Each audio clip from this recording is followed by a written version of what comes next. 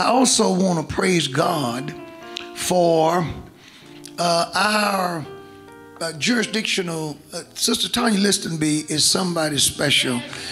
She assists me, she coordinates things, and I'd be in trouble without her. I'm telling you right now, I'd be in trouble. She knows how to put things together.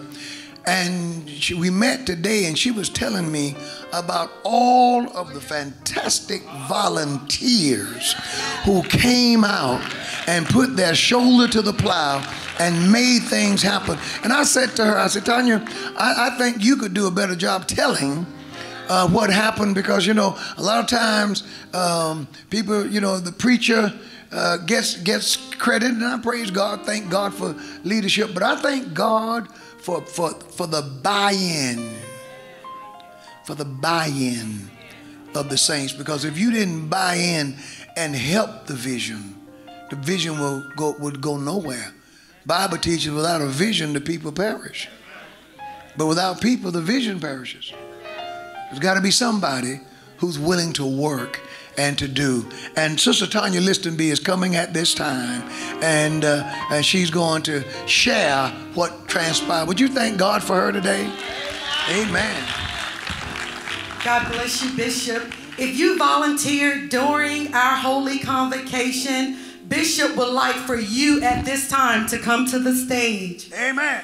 Bishop, many were in our 8 a.m. service. Sister Kathy Daniels, Sister Bonnie Graves, Brother Reginald Harper, Brother Ira Hope, everyone who volunteered, Elder Burwell, Brother Jonathan, Brother Isaiah, Evangelist Nanette Glaspie, everyone, if you volunteered from Monday through Friday.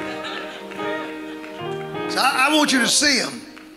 Yes, if you volunteer Monday through Friday, saints of God, we sent out an email asking and requesting for volunteers to help us throughout the week. We started out on Monday night. The men of God came in big numbers. The upper room riders were in the house. They came in big numbers. Show them cameras.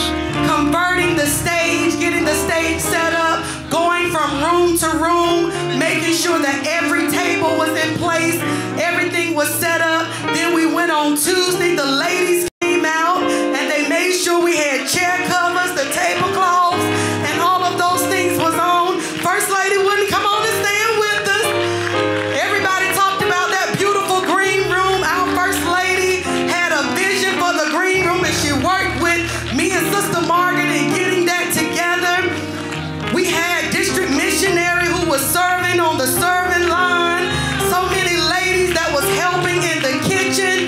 We had ladies that was there on Thursday after they were coming to make sure that things were flipped over.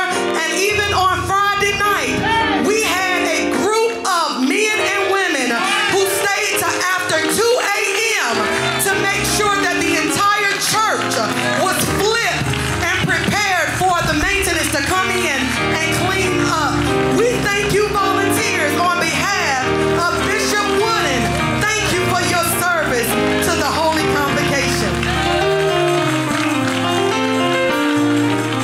Bishop is requesting a close-up of the volunteers, these men and women of God who labored on last week to make it all happen. God bless you.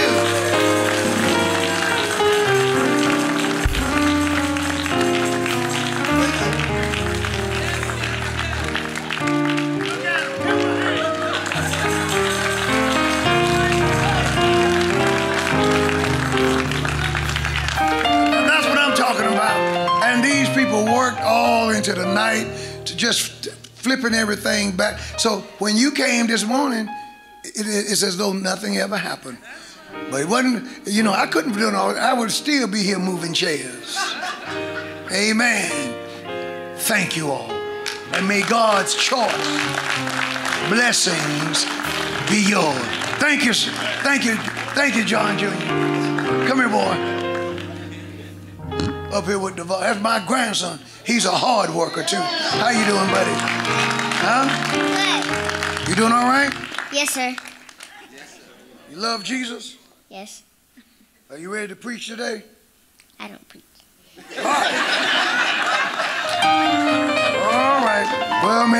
Maybe one day.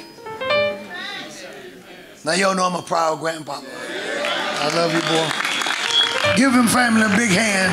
Let's thank God for the thank you volunteers. Thank you.